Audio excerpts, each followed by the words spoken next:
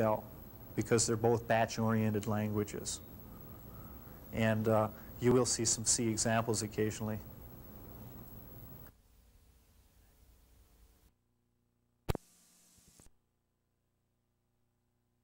The user can customize his environment, something very easy to do that you often miss when you go back to COS. So some examples here of TCP commands. We can telnet to 218, give us our login name and password, and we're in. And you'll read a 5.0 system if you get in today. And the first thing I generally like to do on the system is an LS and also a PWD. LS is like audit, and PWD will tell you where you are in the file system. Our login is available on the XMP. I don't recommend it because right now it's character-oriented, and I think there's a performance penalty in using that. A lot of people have used it in the past because it didn't prompt for password, and you just do rlog into the machine and you're in. Didn't prompt for name or password. With 5.0 and security turned on and stuff, you would probably have it prompting for password. You'd probably want to run it that way anyways. And this example shows it with the password prompt, only on a secure system. But I use telnet. FTP I'm not so fond of. It's more of a hacker's tool. Generally, I have more than one file that I want to transfer, and I like to do it quickly. That's why I use RCP, the remote copy. I can do it in less keystrokes. The only time I really do use FTP is when it's not my file, I guess, and that's what I mean by hackers. You go around finding somebody else's file and copy it over the network or whatever. So with this one, I did an FTP to 218, gave my name and password. It went through some responses. In this case, I did a send Fortran. And a send is going to go from, since I invoked this on training, I'm going to send Fortran off to the cray. Then I did an LS. A bang LS will tell me what's on my file system instead of the front end. And then a quit is how I get out. The way I use it, though, is typically with RCP, and I've got some examples here. Now, to use RCP, there's a .rhost file that has to be set up. And you also need that for the remote shell. There's an example of that. In this case, RCP 218 file is going to go from 218 to my training machine where I am. The most common one I use is this one down here to do backups of my files and stuff. I've got a directory in my home directory on the front end where I make sure I've got latest backups of things that I do. Another advantage of RCP over FTP is that RCP will work in a NQS script or make files, things of that nature. FTP is interactive only. So RCP is like the fetch and dispose of the TCP world.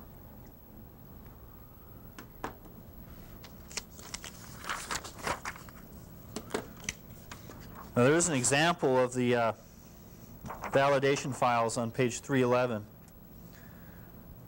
I want to show you one other command and then we'll go on. I've set up a whole bunch of scripts just so that when I'm working in a station TCP environment, I can monitor the cray without having to go through the login process. And there are just a couple of things I want to point out here. One of the things is the remote shell allows you to do file transfers across the network. And I've got an example here of a script called rqsub. And I would type in rqsub and then the job that I'm submitting. Inside that script, I have a cat, concatenate a file. And I'm going to pipe whatever is in job into the remote shell and transfer it to whatever $CRAT was in my .profile, which was SN218. And on that front end then, or I'm sorry, on the cray, wherever I'm sending this off to, invoking the remote shell, on CRAT, I'm going to execute a cat, take its output into $1 again, and then submit that to NQS in this example. Now other applications have used this for kind of a distributed processing capability to, for example, do a compare on a third machine or something like that. So you'd have some code running on one machine, more code running on a different machine, the outputs of those being piped into a third machine that's then processing and synchronizing the data coming in from these other two applications. So this is kind of a lazy man's way of getting some distributed processing going. And TCP is really our foothold in the distributed processing capabilities. This is the easiest way to use it. If you wanted to get a printer going in this building, the bottom line is the one I want to show you. I have a script called, on UNICOS, you'll write a script called PRNT, and then you can invoke it with whatever file you want to print. It will then cat the file, pipe it to the remote shell, send it to training, and print it on our printer. So that's the line you'd use. You can invoke that whole line or set up a script to do it. So the remote shell has some slick things that can help you use that network transparently, or a lot easier than you could in a station environment. Next couple of pages just show that what the station looks like. And again, those 218Us are now just 218. There's no ghost environment on that machine. Why don't we take a break? And we'll come back and do a user level comparison. Okay, the next section starts on page 4.4. Probably the first obvious difference any user is going to find when they log into the system is that the command line is different. There's no longer a period to terminate every line. Some people think that's great. Point I keep in mind is that to me the period was always that closing point. As I was pushing that period, I was closing my statement and looking at my command line to say, did I remember UQ? Did I remember this or that? In UNICOS, it's a lot easier to hit that carriage return without thinking, shall we say, and do something accidental. I have wiped out things before. I try to teach not to use wildcards just by habit so that you don't accidentally do something you didn't think you were going to do. The wildcards can save you a lot of time, but be real cautious of them. I did lose a couple days worth of work once. In COS, we have what's called the verb, and the verbs are found in the system directory. In UNICOS, there's a path variable that specifies a search path to find command names. So in COS, you can only change the SDR by the administrator level. UNICOS, the user can modify his path and pick what he wants to access. Makes it a lot more tunable. And typically, a user is going to add his own binary directory and his own utilities that are in his own /bin file. And in fact, in my DAW directory, in my /bin, are a bunch of these migration tool binaries. All the source is in tool 3.0. But I also have in bin all the binaries. COS read is in there as well, that sort of thing. Now in COS, everything was uppercase. Even if it was typed in lowercase, it got converted to uppercase. UNICOS is case sensitive. Typically, everything is in lowercase. You will, however, find options and various other things that will appear in uppercase. You should decide in your standards for converting your codes on site whether you want applications to continue to use uppercase file names or lowercase. I might also point out split, fsplit, when it splits apart an application, uses uppercase names from the Fortran source. So you will get a mixture. The trouble with uppercase, lowercase mixed is that extra keystroke to hold the shift key down and stuff. The keyword and the verb are separated by commas in COS. In UNICOS, it's spaces. Space is what delimits the command and its options that then follow. And we can also, in COS, often use parens as an open and closed terminator on the options. And these normally are just found as a comma and a period. But you can do it either way. In UNICOS, neither are required. The keyword, in this case we're looking at a CFT statement, is set up with an equal sign. In UNICOS, we typically have a hyphen in front of the option key letter rather than on the end of it. And in UNICOS, the on flags are enable flags, and off is a disable, a -D. So the JCL converter will do that for you real easy with COS help and stuff. And in this case, we have flow trace set on. It's lowercase in UNICOS. The JCL converter will put it out in lowercase. Now, another big difference I should point out just talking about CFT is that CFT in COS generates a listing by default to $out. In UNICOS, listings are turned off by default. Save file space. If you want it on, you have to specify it like it's specified here.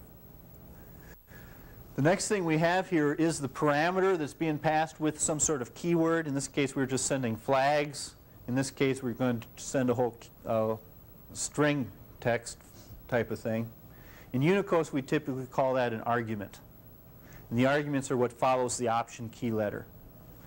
And I used to teach that for a listing, we generate it as source.l and use .l for listings. But Lex is a tool available on Unix that looks for .l files.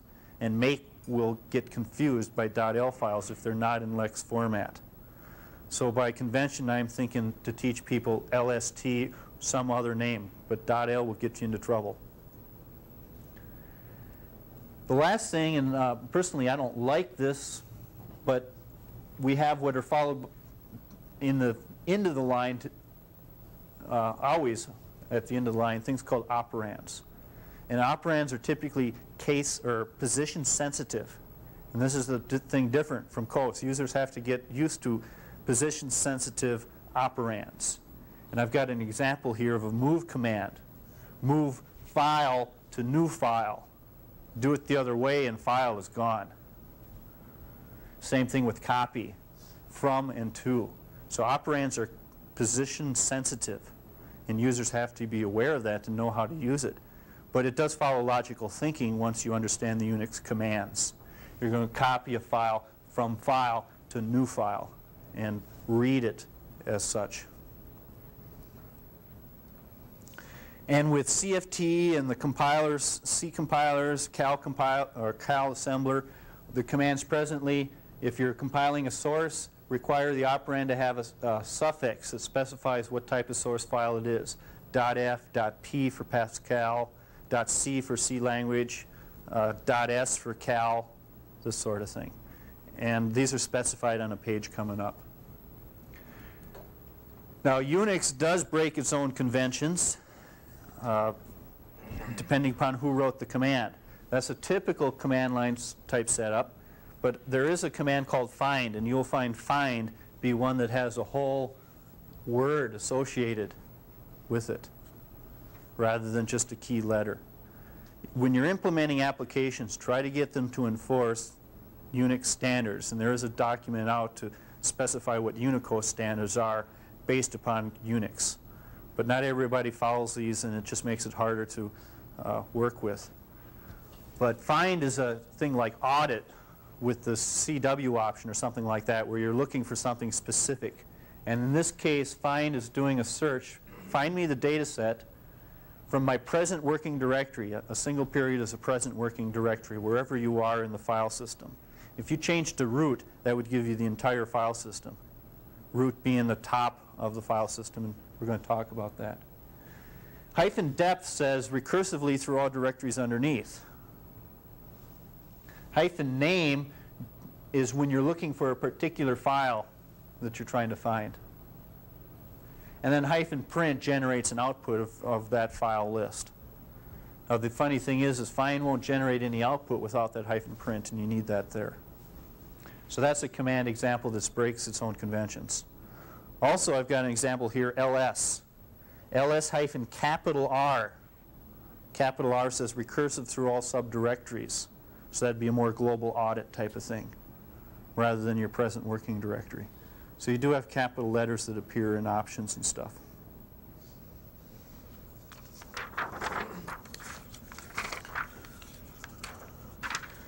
Page 4 or 5 just shows us our wildcard.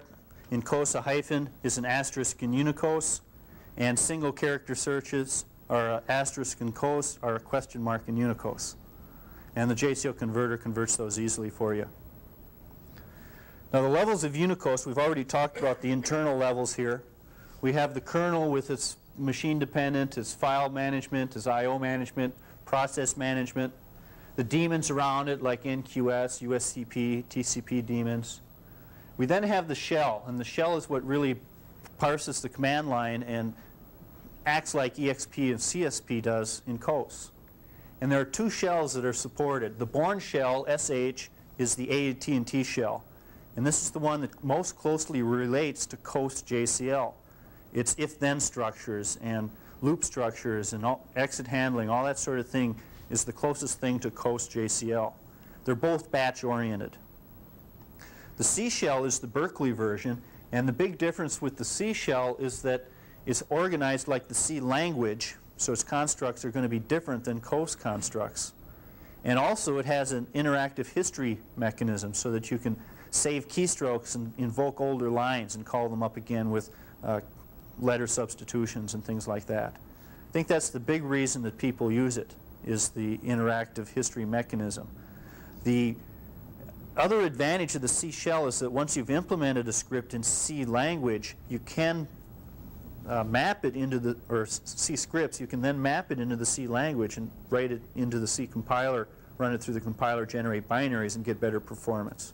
So there's a performance issue there too, depending upon how much you're maintaining the script or something like that. But that's a consideration, is the fact that you can then re-implement it in the C language. Around that then are our utilities. I think most of you have our Unix background, so we'll just go through these quick. The CP command would be like copy D. It copies files. And the remove command is like delete and release. Gets rid of the files. And we'll talk about temporary data sets coming up later. There is a temporary data set concept in 5.0. You're in a directory that's going to go away when your job's done. So a release would be to remove any files in that temporary directory, and a delete would be to remove the files in your original file system. So NQS jobs have a temporary directory, and anything in there is local. It goes away when the job's done. And this primarily prevents NQS jobs from file name collisions. If they're all running in the same directory, then they're going to collide on Fortran units and stuff. So you have to have a unique directory for each NQS run. And we'll talk about that later. BLD and AR are library maintenance utilities. AR is a standard Unix. I'd use it if you're looking at portability across Unix environments. BLD, however, is a Cray-written tool, builds libraries that are smarter for SegLoader to work with. What this means is you're going to get faster performance out of libraries with BLD. And I would recommend the Standards Committee use BLD and teach that to the users that have libraries. Because your SegLoader, your link time will be faster. Has nothing to do with execution time. That's whatever the libraries do. SegLoader and LD. LD does not include the Fortran environment and the scientific environment libraries. Now with 5.0, there's a shell script now called LDR that uses LD and links all the path names for all the libraries. That's mostly used from the Cray 2 environment. And LDR has no relationship to COS LDR. That's a tool called LDOVL. I recommend we use SegLoader. That really depends upon the site. There's a longer linkage time with SegLoader, and a lot of people have been using LD because of that. But that's really something the Standards Committee has to look at. Fetch and dispose work the same way as in COS. FTP, RCP, remote shell we've talked about already for TCP communication. VI and ED. A lot of sites have not allowed users VI access. Now you can, with the security level, with security feature, you can allow VI on the system and only let particular users to use it. That way you can control it rather than letting 100 people use it. But many a site has not allowed it because of its character-oriented I/O and the overhead involved in that. Instead, they have enforced ED. Now, the new programming support environment, what's called PSE, uses Emacs. So in a training plan, in planning of migration right now, I would probably recommend you look more at the future in Emacs, because by the time you're up to that point, that's available. It's running on the system now, but it has a lot of problems still. I don't know if it's in 5.0 or not. But looking to the future, why train them on one editor and then change editors on them?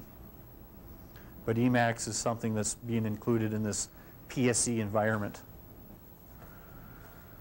Make. All gen jobs get converted to make files. Make has the advantage of looking at modification dates, timestamp information on files, and determining whether it requires recompilation or relinkage. There is a utility called FM Jan that will generate a makefile for you and also split apart your application. But you may not want to teach your users FM Gen because it would generate 300 inodes in your directory if you have 300 subroutines. Unix wasn't really built for scientific applications where you get thousands of entry points and subroutines in some applications out there. And that's where update comes in handy. SCCS is the standard Unix source control subsystem, or source control system, whatever. And it is made available because it's a standard Unix port and available for people that know Unix. But it has a problem in trying to use it in a Cray environment because of the way it marks revision levels. In COS, we were used to working with what's called the SPR number. And the SPR number was tagged to a modification deck name in our PL. So we could track our software very easily and pull and retrieve and maintain these modifications a lot easier with this SPR tracking system. SCCS simply goes revision 1.1, 1.2, 1.3, 2. You can, upgrade it to a new level and stuff, but we had no way of tagging SPR numbers into our modification decks, so to speak. So an update was not available at the very beginning, and so they came up with this quick and dirty tool called SCM, Source Control Maintenance. And SCM was kind of a quick update before they had update available. SCM is used by a systems group to support the kernel and stuff like that. On the Cray 2, it's all SCCS. In the future, all of these are going away. Update is going to be renamed something called New Update, N-Update. SCCS will always be there because it's a standard Unix port. But there's a new tool that may be considered looking at called SM, Source Maintenance, or USM is the way the product is described. But do a man on SM and you'll take a look at it. It's basically update and SCCS and SCM all mixed together. And you have all these directives that create modification decks, deltas, and all that kind of stuff. So it's kind of all three mixed together. This is what the software development is going to use in the future for maintaining all their source. I really don't know about the future of new update after 6.0, but they're obviously putting development effort in it to support longer deck names and periods and special characters in deck names. So N update seems to me if they're doing that much work on it, they're going to keep it around for a while. For file attributes, chmod is the command for security right now, other than SPACL. Chmod is what allows user, group, and other read, write, and execute permission. Now there's no password associated with a file, but you could use crypt-encrypt to encrypt a file with a password if you wanted to. That would be the only comparable thing. But chmod is what's going to allow users particular access to a file. And there's a command called umask which sets up the default permission masks that you can then modify with chmod. With security on, chmod is checked first. And if, for example, user and group or group and other are turned off with chmod, then the access control list is checked. And if they're not in there, then access is denied. If they are in the access control list, they get to it. If chmod has permissions turned on, then the security never is invoked. It doesn't care. So chmod can override the access control list. CD. CD is kind of like access. It basically jumps you around in the file system and moves you from one directory to another. If you do a CD space root, you go to the top of the file system and see what kind of subdirectories you are. And gives you an idea of what the system you're like is on. Every system is going to have a slightly different file system configuration. And you're going to find that between the machines you have here as well. Everything from home directory down is typically the same from where you log in. PWD is something you teach an initial user to tell him where he is in the file system so that when he logs in he can do a PWD and see where he is, do a CD to root and take a look at the whole file system just to get an understanding of where he fits into the file system picture. And then LS is like audit. And LS with 5.0 also specifies migrated data sets. If you're familiar with the LS command, There are three types of files. There's directories, there's special files, and there's regular files. The regular file has a dash in the very first column of an LS. A migrated file has an M there. So if it's offline because of the data management system or disk management system, you're going to have an M in that column. And that's the only way a user knows that it's offline. Of course, you could put into his shell scripts .profile when he logs in and a DM get with a wildcard and restore everything if you wanted. Around this then are our applications, our libraries. We're going to talk about libraries later. C compiler, our assembler AS. We cannot use cal because that's a calendar, and we'd have too many people typing in cal or shell scripts that use cal from various environments, and they'd get an assembler, they wouldn't know what to do. So AS is the standard name for the assembler. In CFT, there's a variety of different versions of CFT. 114, bug fix 8, 115, CFT 77, and also a version called CFT2 for the Cray 2, which is pretty much a CFT 113. Now with 4.0 and 5.0, what you're more interested in probably is some new shell scripts or some new commands called CF and CF77.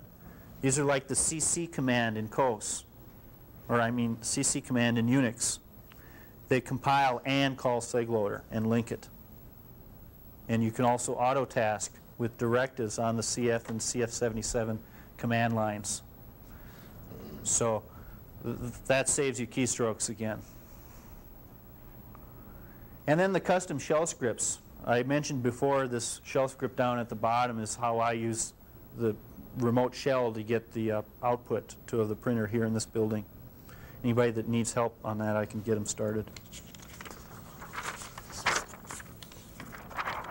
Data set comparisons. In COS, we have $in, $out, and $log. $in is Fortran Unit 5, $out is Fortran Unit 6, and what's log? 1? I can't remember offhand. In UNICOS, these are known as standard in and standard out, and the only thing that relates to $log would be standard error. It's not a one-to-one comparison, it's apples and oranges comparison, but that is what you can relate it to. And standard error is going to give you things like the compiler error messages and things that you don't want to go into your data. And looking at all of our files, $CS is our control statements, our JCL stuff. This is what's basically in standard in, what's being typed into the terminal to the shell. And $in is an implicit local data set concept. It puts data actually in the job. And the comparable thing to that in UNICOS is a here document, which is standard Unix type stuff. It puts the data right in the job. And I'll show you what a here document looks like later. I don't recommend that that's the best way to go in implementing things. You may just want to split it apart. It really depends upon the code and what the job's doing. If it's a compile, load, and go, I would recommend splitting it apart into a gen job, into a make file, and then a run script that you'd put NQS directives in front of. But you have to decide on site. Some people still do use here documents and put all their source in there. $out is the same thing as standard out. And $log, what do we use $log for in COS? We use it for debug analysis. Figure out how many job steps did we get before the job aborted. You know, what command was it on? Without $log, we wouldn't know how far it got along. In UNICOS, that's that set-X flag again, or the set-V. And I'm endorsing the V flag more than the X flag these days because it gives the whole command line, including I/O redirection and stuff like that. And I'll show you an example of this coming up. So with that flag set is designed in Unix to help you debug a shell script, to figure out how far down the shell script did it get. So we're using those tools in the same way. However, in UNICOS, that $log concept is not put into any sort of log. It's not kept anywhere. It's just returned back to the user only. So it doesn't remain in the system log like in COS. $BLD is .o files. SegLoader expects input into it from .o file formats. And $xxlib is our library formats in COS. In UNICOS, it's now libxx.a. There used to be a .o convention, but that was gone with 4.0. And in 5.0, 4.050, .a is the convention in both the X and the 2, which is in line with Unix conventions. $ABD is our executable binary that comes out of SegLoader. In UNICOS, by default, it's a.out. And you can execute a.out. I strongly endorse that you teach them SegLoader -o option to change the output name. Reason being, with PS and stuff, it's more meaningful to have the application name than it is a.out. It's easier to track what's going on with the system. You do a PS and everything says a.out, you have no idea what the codes are that are running. And you know, with a name you can attach to an application, you know what kind of load it may have on the system. So using the default a.out makes it a little tougher for you to see what's going on with 100 users executing a.out applications. And we'll take a look at SegLoader to change that later.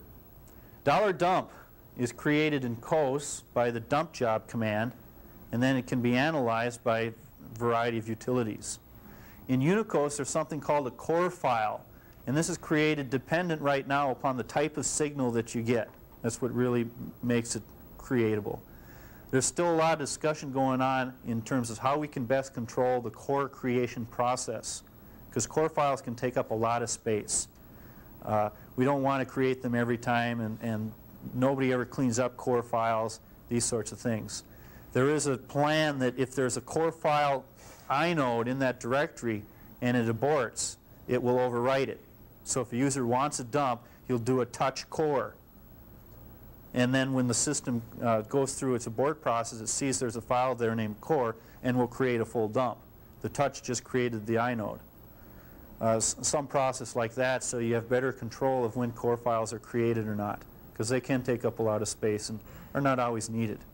Now the core file can be analyzed in UNICOS with CDBX. That's your best tool. But you also have debug, and you also have octal dump, OD, to look at that thing. $proc is procedure formats. There's no concept of a $proc format. In UNICOS, everything is executable. If it's got execute permission and it's text, then it executes it as a shell script. If it's executable in binary, then it executes it as a command. So the shell command, sh, all your if-then, loop constructs, things like that are buried in the shell man page. You want to understand the programming language of the shell, you look up the sh or the CSH man pages. And all you need really is execute permission on the shell script. $PDS format is just simply a archiving format, a way of collapsing a bunch of files into one file in COS. In UNICOS, we can use AR, we can use CPIO. And on the administrative level, we can also use dump and restore. In fact, the original COS read tool was written before that in something called PTOA, which went PDS dump to AR format. And then there was a CTOU command that went COS to UNICOS format. They were rewritten into COS read, COS RD.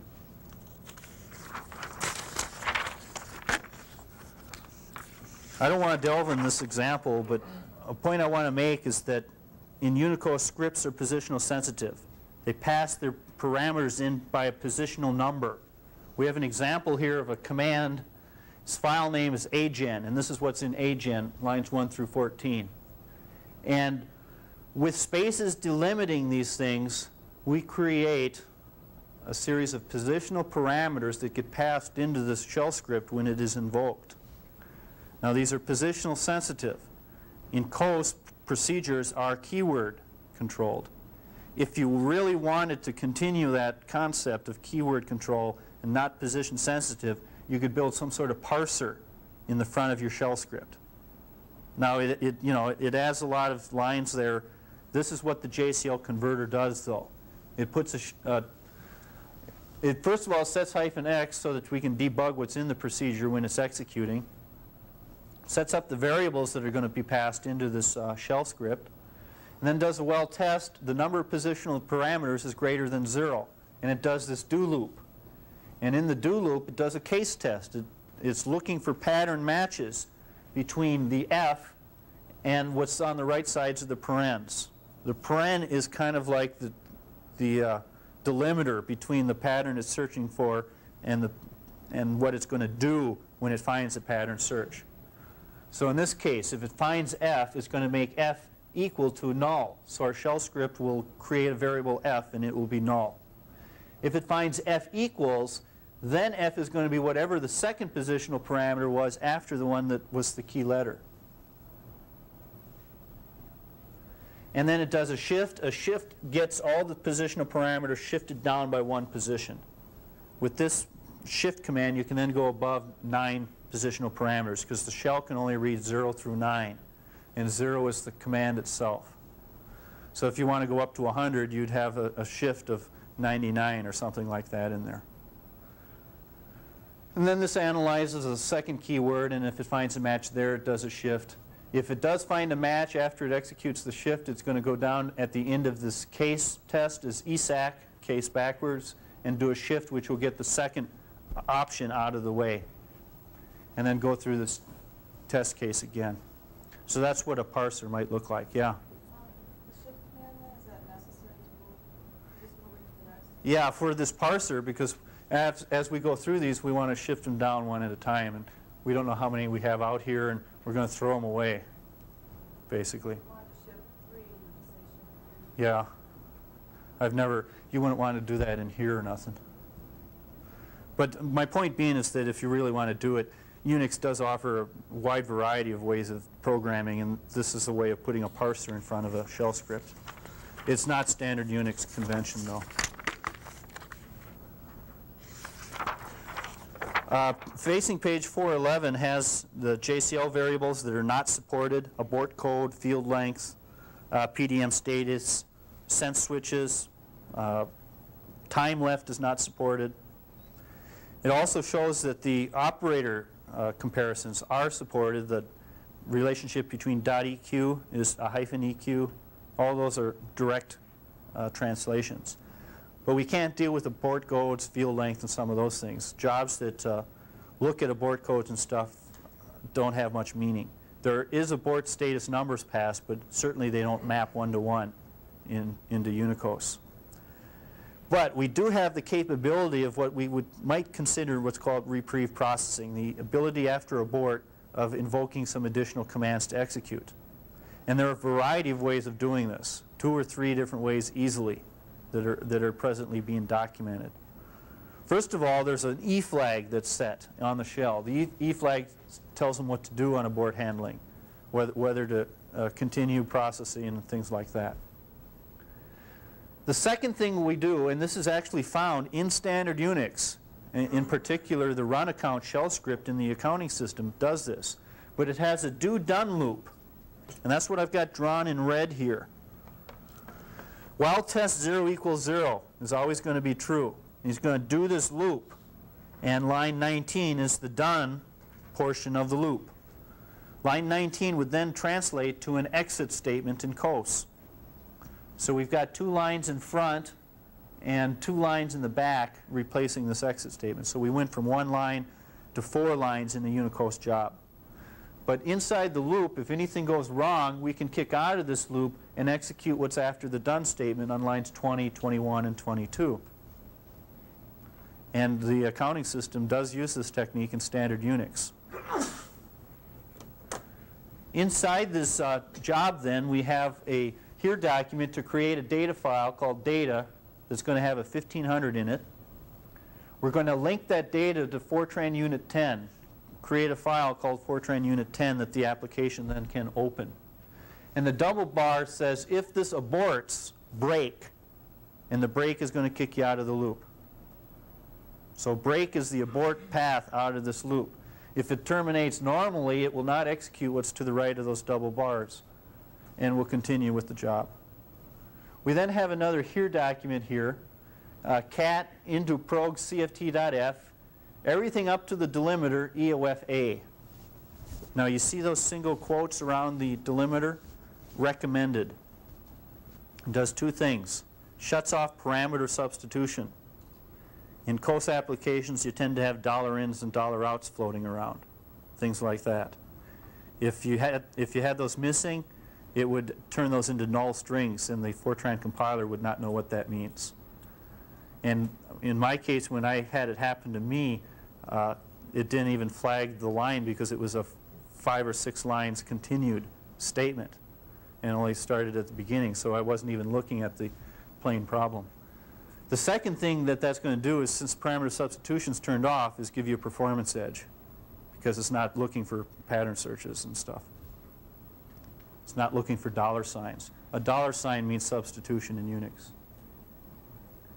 So I then create a file prog cft.f. I then compile it, -et, prog cft.f, double bar break. If something goes wrong with that compilation process, I can execute this stuff down here, which would be typical of the way a COS job would work.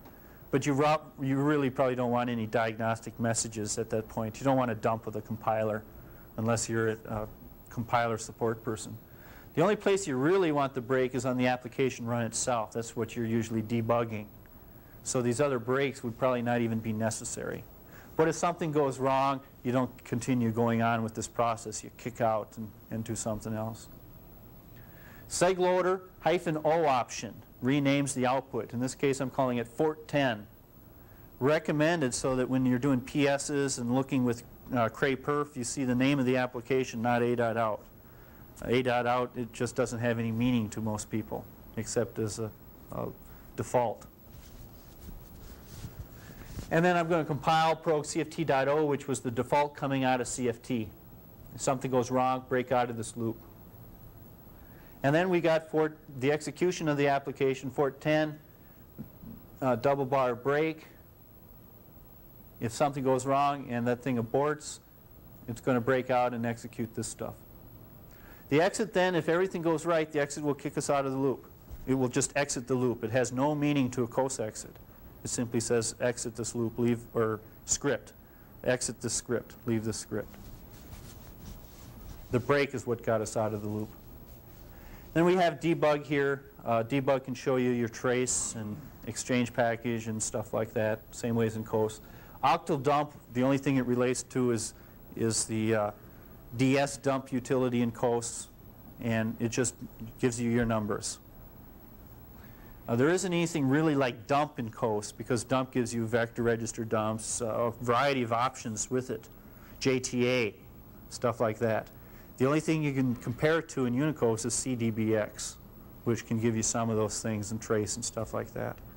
And CDBX is more of an interactive tool. The last thing we did here then is remove a bunch of files. This is one way of explaining temporary data sets. You remove them when the job is done. This is no longer needed with 5.0. Now there are two other ways of invoking a reprieve processing concept. One of them is to, on the double bars, rather than break, with the C language you have the go-to command. The C language will allow you to go to a label, and in this case the label is error down here. So with C you can set up labels and go to them on an abort process. And the third way is with what's called a trap. Well, I guess I got a fourth way here too. The third way is with a trap. And the trap in this case is something that I'm going to set up either in the beginning of the job or possibly in a dot profile or something like that. And trap says that if one of these signals comes in, execute what's in the single quotes. And what we're doing here is creating a shell script called error, and going to put in debug and octal dump into error. And then execute it on any of those signal numbers.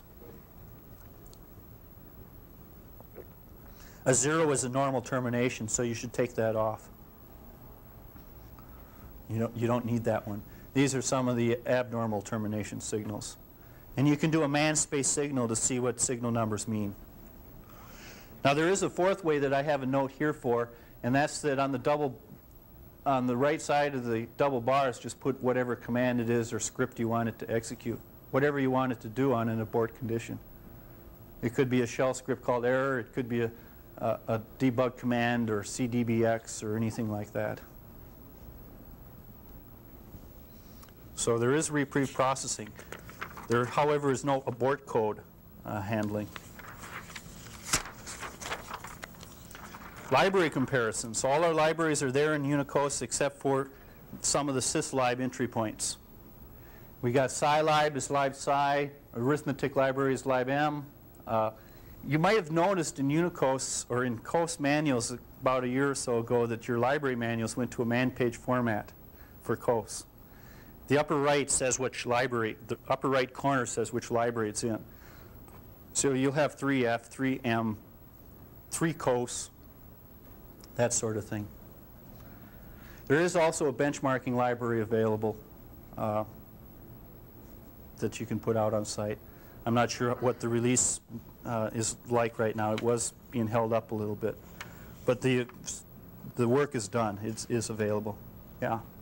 Can you say which routine getParam has been converted to under LibCOS? GetOp. It makes a GetOp call. That's with a T, GetOpt? Yeah. Okay. Now, there's one mention in here of libcos.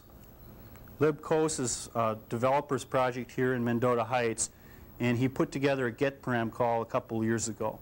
And it's some Fortran routines that parse it and then call the C module, which makes a getOp call. So we are supporting it. We don't guarantee it'll work in all fancy cases a programmer may have used it as, but it is a bridge for what we think is at least 60% of what we're going to find out there. So that, I could find out about that in the library's reference manual? This is a migration tool right now. I'll just get you the source.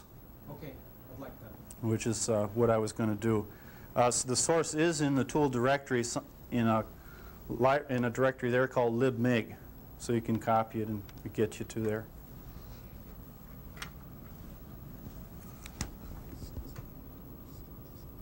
Oops.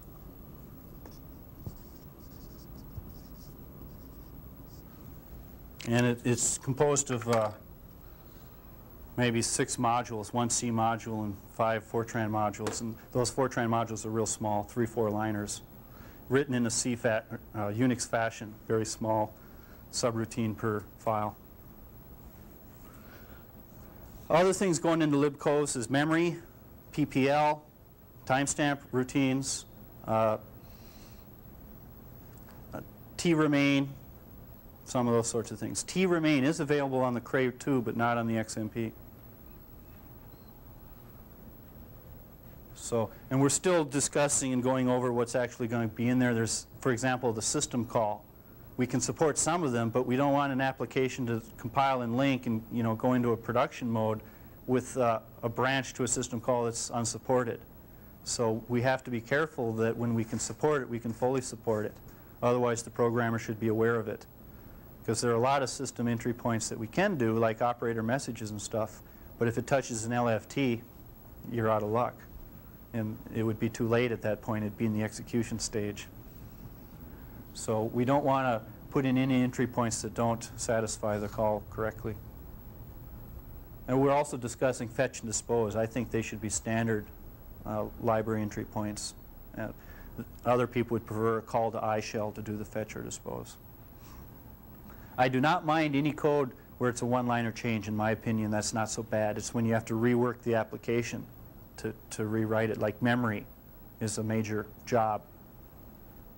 So we'll talk more about that later. The environment that the programmer works into. You have all the same tools you had in COS. Different names in a couple cases, but everything's there. You have cross-references coming out of your compilers and assemblers. You have Cycle X. I don't think Cycle XS is available, but Cycle X analyzes cal CPU times, looking at the instructions that it's going through. FTRef is available, which shows you your static calling tree and how your source is organized and who calls what. CFT77, that's not CFT, but CFT77 has a -v for loop marks.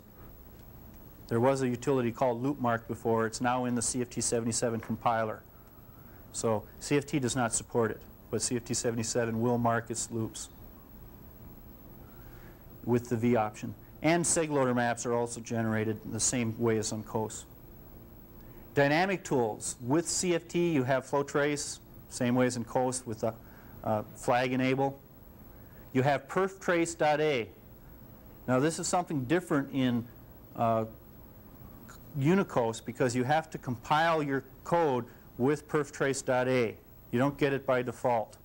So when you do your seg loader statement, you have to know that you're going to run perftrace.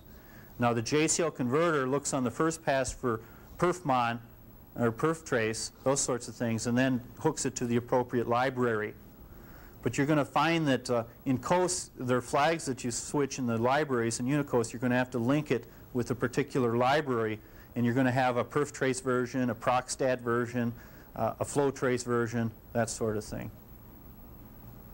Procstat is the replacement for option stat equals on to give you your I/O statistics. And it'll tell you what device the file resides on and how many reads and writes are going on. And there's also with procstat a proc report. Procstat is maintaining this trace, and then proc report formats it into a report for you. And feel free to try that on this BOPACE application if you're interested in that. And we have documents that cover these things. And a man page should be useful too. HPM is the same thing as perfmon.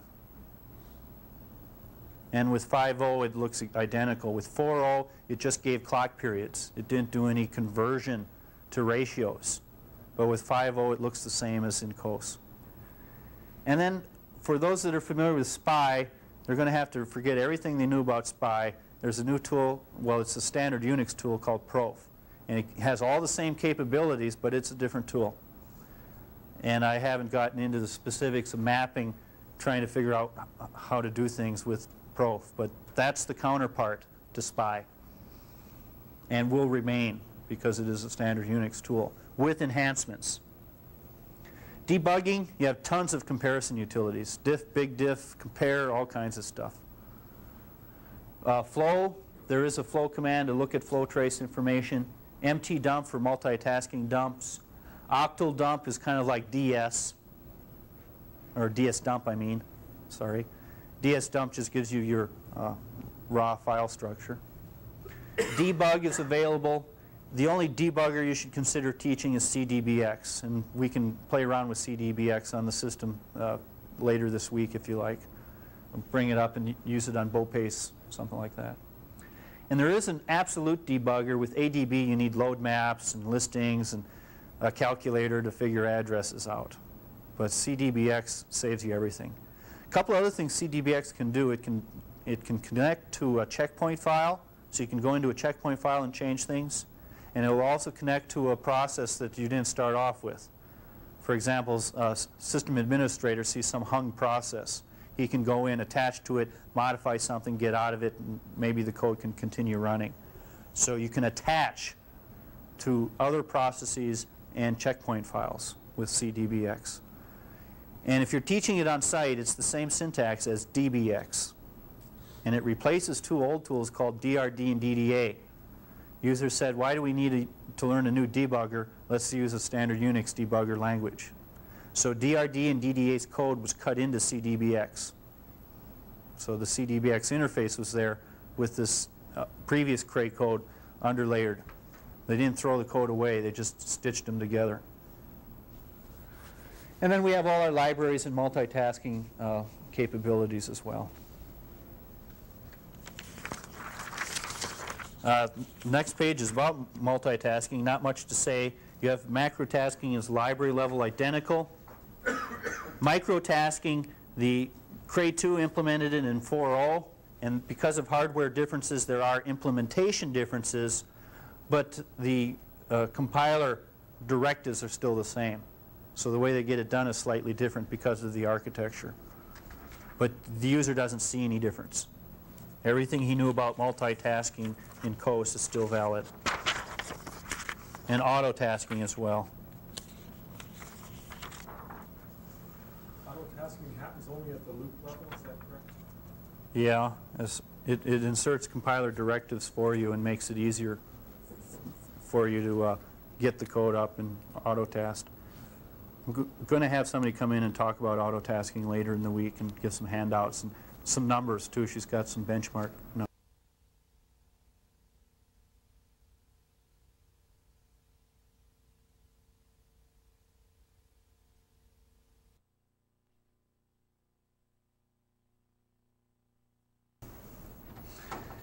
And file systems are different between COS and UNICOS. The biggest thing that the users see is that all of the disk drives aren't theirs. In COS, the disk drives are treated as one big pool of disk drives. In UNICOS, things are broken up into smaller partitions, or what are called file systems. So a file system is composed of file systems, each one being discrete from each other. And if one file system fills up, he cannot overflow into the other file system. All file system configuration is being done in a module called conf.c. And there are commands like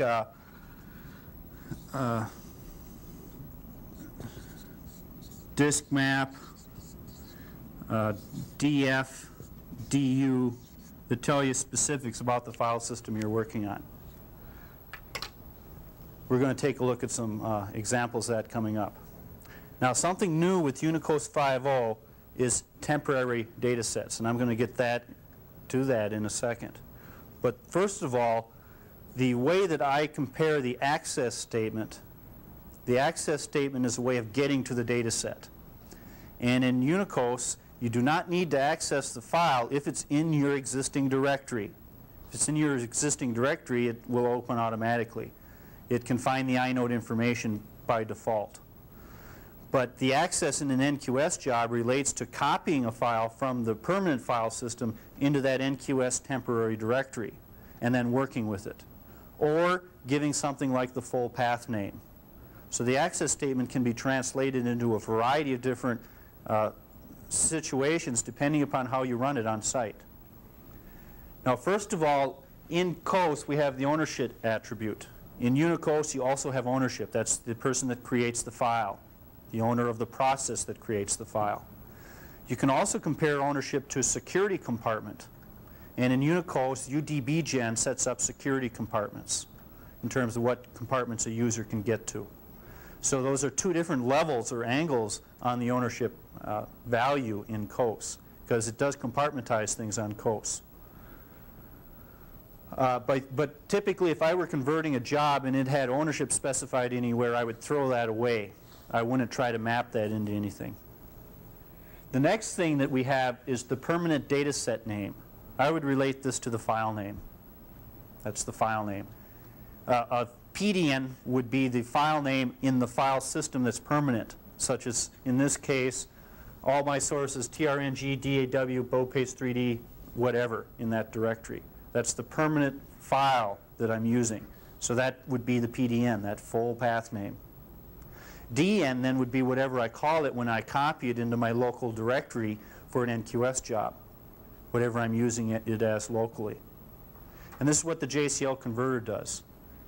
The converter, however, does keep ownership as well, so that if owner is specified, it will map, but you probably don't want to do that. And you can trim it out. You can cut those lines out of the templates of the converter. Now, the full path name gets you to the data set in the same way as an access does. So in a lot of cases, the access can be just specifying the full path name. We had one case, and it was 01 systems code, where rather than having the data actually in our temporary directory, we read it in on standard in from slash, we'll just say trng, tng, data. And we gave a full path name and directed the data into the application. The other way we could have done it, just to get rid of some of this other stuff, is copy slash trng slash tng slash data to our local file system directory data, and then just redirect data into it. So this would be like an access PDN DN, like that, depending upon how you want to implement it when you put it on UNICOS. Now, every NQS job is going to change to a temporary directory, and everything in that directory goes away when the job's done. So that would be your local data set concept, which would include Fortran units as well as input and output files and things of that nature. So PDN I call the file name. A permanent file name is a full path name typically, and then a relative or the directory file name would be the local data set name. Is there a question? Yeah. Yeah. Has this always, is this just with 5.0 or was business.mqs temporary? Yeah, it's been done through dot profiles, and I'll show you the way it's been done in prior releases, but now it's built into the system. It was something that the site would have to squeak into their profiles and stuff, but now it's handled more gracefully by the system. I'm going to show you the older way of doing it as well as the new way of doing it. So a full path name is always a full, it begins with a slash, it begins at root, it begins at the top of the file system. If you did that CD space root, that's where it begins, CD space slash, the top of the file system, and gives every directory down to the path name. The ID, in this case, there wasn't an ID, but maybe my ID was project. So then I'd have some directory here that would group all the related files into project/data. So ID would, to me, relate to a directory where you're grouping everything in a consistent directory that are all related. And this is what the converter will do. It'll go ownership, ID, PDN to DN. Additions. There is an addition concept in Unix. It's explicit. Typically, you're going to do this like in a makefile. You build into your makefile in front of this access or in front of this copy that we did a move, and you rename data to old data. So it'd be something like TRNG. Now, in this case, we don't really have to, with this code, we don't have to change this because we're not saving it. But if, for example, down here, a save would relate to the opposite direction. So let's do it with the save rather than the access, the save concept. So we're going to move /TRNG, TNG, project out to old out. And I'll leave out the stuff in front of that because I ran out of space. So you explicitly change the name of it and build that into your makefile. And that's the way it works. The kernel itself, when you generate a kernel, has a revision number appended to the end of the name. So there's a variety of ways of explicitly building in an addition concept to make sure you don't overwrite a good binary or a good version. But that's the only way you can do it, is user training to teach them to rename the thing before they start editing it or things like that, proper maintenance techniques. It is not implied. There's no implied addition concept in Unix. But explicitly, you'll see it all the time. You'll see old file names, you know, with a big OLD in front of them.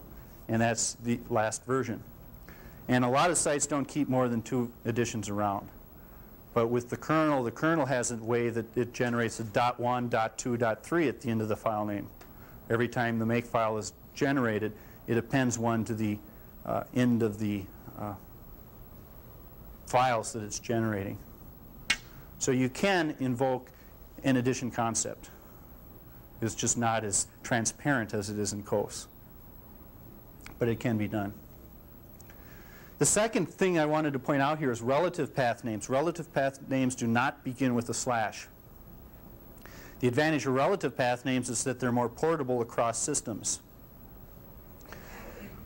One thing I might have wanted to do in here is, instead of specifying all this,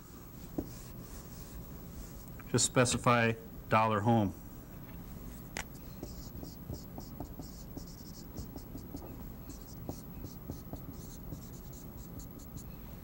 And then that's more portable across machines, because different machines will possibly have different names for the file system area that you're in.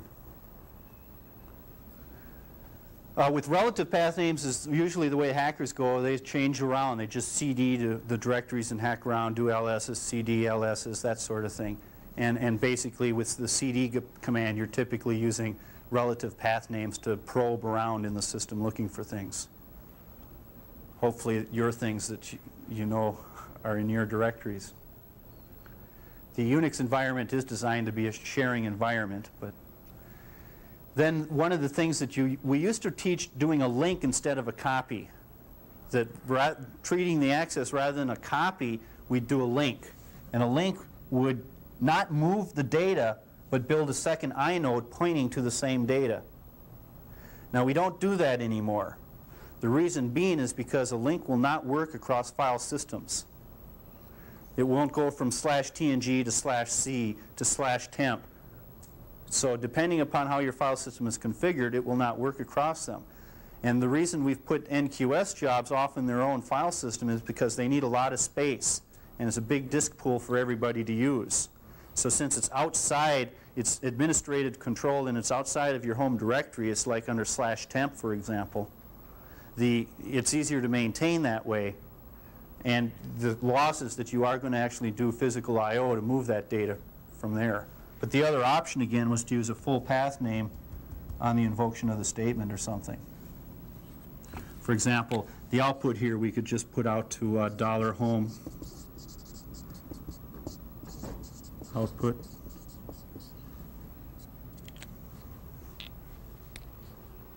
And just specify a relative path name rather than doing the copy.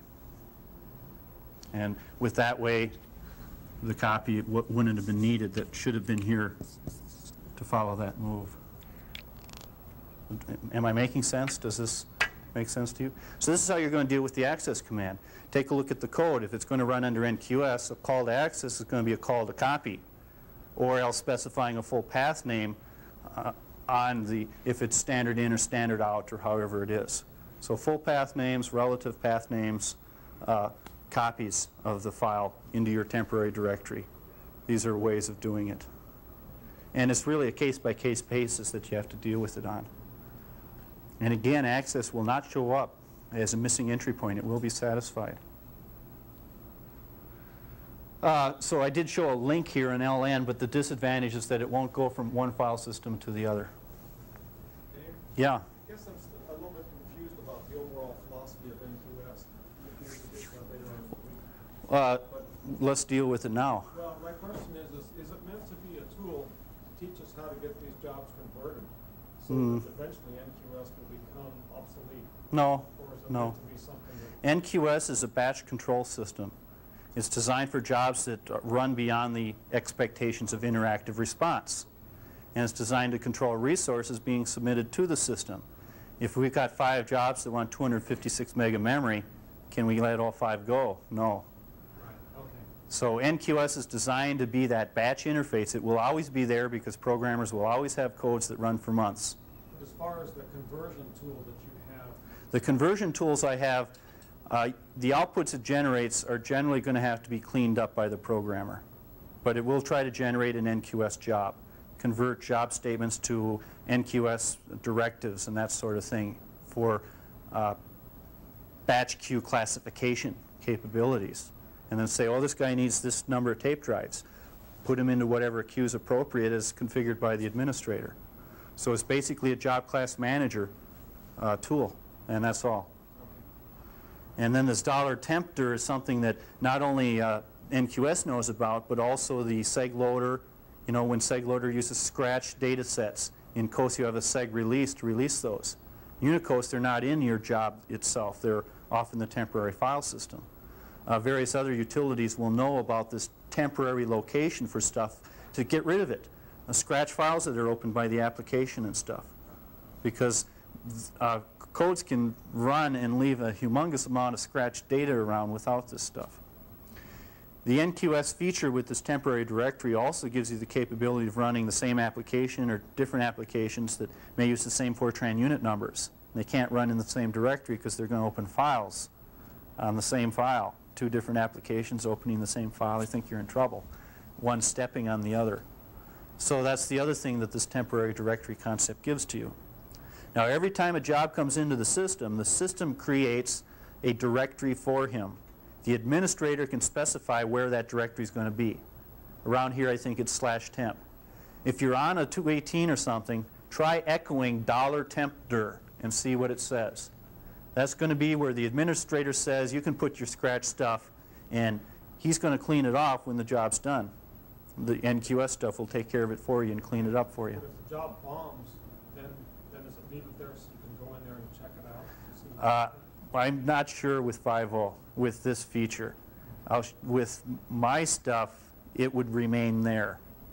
It would only clean it up if it terminated abnormally.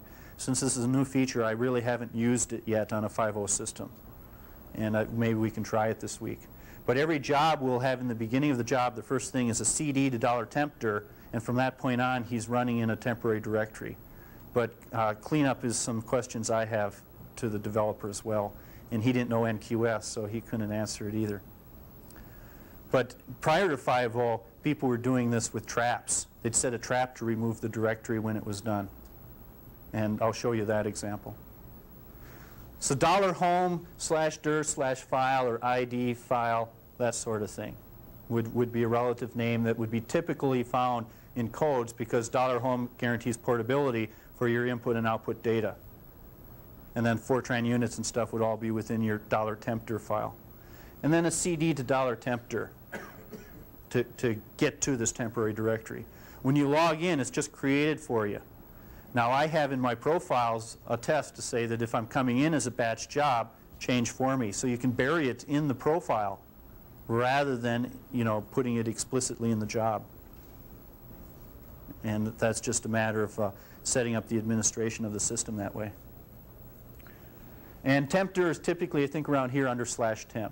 If anyone's on 218, try echo $tempter and see what it says. I also have a note here about moving file to old file being an addition concept, a very crude, explicit addition concept, or file.1, file.2, that sort of thing. So. I used to teach link, though. I prefer to teach copy now because these temporary directories typically in a different file system, a big disk pool. Because if you run it under your home directory, you're going to hog a lot of disk space and then release it, and you're going to fight over disk space because one file group is going to want the space, another file group is going to want the space. They all got to share this big pool to run their jobs and maintain their source and data in their smaller file system pieces. That's really the way it works. And that's the hardest part, is getting enough file space for people to do their work and enough file space for the NQS jobs to run. Around here, we were putting the NQS jobs under $home, and we'd always run out of file space. So now they've given us a big pool for it. Up here's just showing a tree, a typical thing of /user, home, directory, and file. Interesting thing I saw last week is Macintosh is using NFS to Unix systems. So you're on a Mac too, and you're opening up folders, each one being a directory concept, and going in with a Macintosh and VEIing UNICOS files. One of our instructors here has this Mac too, and he just opens up files on the Cray and edits them with VI. And they're all folder concepts, icons and stuff like that. The second one, the user ownership would relate to $home, who the user or the login is. ID would relate to the directory. PDN would relate to the file. And if you had addition concepts, you could do one step further or something, but I wouldn't recommend nesting it that deep. And then also you have directories over here where there's a temporary directory and the file's running in there. And again, an access in 5.0 terms would be a copy, and then, or let's put it to this one, copy that way. And then a save would be a copy back. Or use full path names, either way. And I guess full path names would be preferable because you don't have the copy overhead. It's doing all the I/O into the other partition. So the relationship to a dataset catalog is super blocks and inodes, and a DNT relates to an inode as well. Now this is the way I used to do it up until 5.0. And some of this can still be done. I put in my .profile, in my user .profile, because I didn't have access to the system one, a test. I said if test TTY. Now TTY is a command. It tells you what TTY number you're coming in on. And if you're not interactive, you're not coming in on a TTY. And if you type in TTY with a batch job, put it in an NQS job, it will say not a TTY. If you're interactive, it'll give you your TTY number. So back daggers around that says execute. Now you want to fix your example. There should be double quotes around that TTY back dagger stuff. The double quotes delimits this whole string, because what's going to come out of that is going to execute and substitute its output in that command line. This is something slicker than anything COS could ever do. And I'll show you some other examples later. So TTY will be executed by the back daggers, and in that substitution will be not a TTY. And then the double quotes will delimit it so that it's treated as a single string. And it's going to say if test that string equals not a TTY. So change the hyphen NE to an equal sign. So it's going to say if what's coming out of TTY says not a TTY, then we must be an NQS job. And if we're an NQS job, then we create this variable and make a directory for it and change to it. Now I don't need all of that anymore now. I don't need any of that anymore. All I need to do now